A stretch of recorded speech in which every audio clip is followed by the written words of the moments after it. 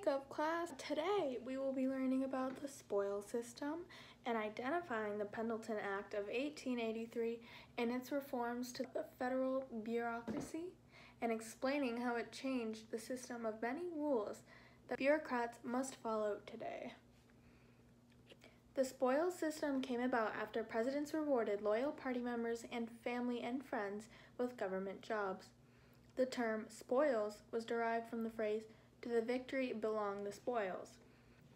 The bureaucracy became a place to reward loyal party leaders with federal jobs, a practice known as patronage. The patronage system became the spoils system. The history of the patronage system began with Andrew Jackson. He promised his supporters with government positions in return for political support. At the beginning of his administration, he had removed 919 officials, approximately 10% of all positions. By late 1860s, citizens wanted a change. However, their appeals were crushed by Ulysses Grant.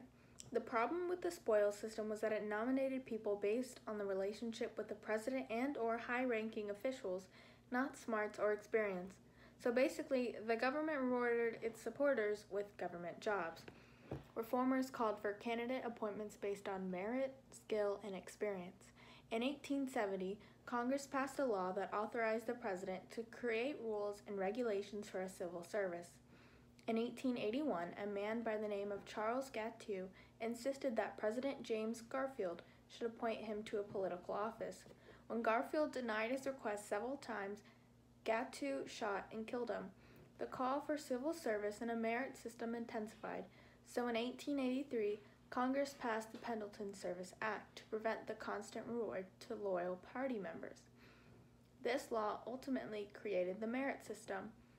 This created competitive written exams for many job applicants and a bipartisan civil service commission to oversee the process and prevent officers from requiring federal employees to contribute to political campaigns. Initially, few jobs were covered under the law, but it allowed the president to transfer jobs and their current holders into the system, which gave the holder a permanent job. By 1900, most federal jobs were handled through civil service, and the spoils system was limited to only very senior positions. The separation between the political activity and the civil service was made stronger with the Hatch Act of 1939, which prohibited federal employees from engaging in many political activities. From this, the bureaucratic system became stocked with qualified experts dedicated to their federal jobs.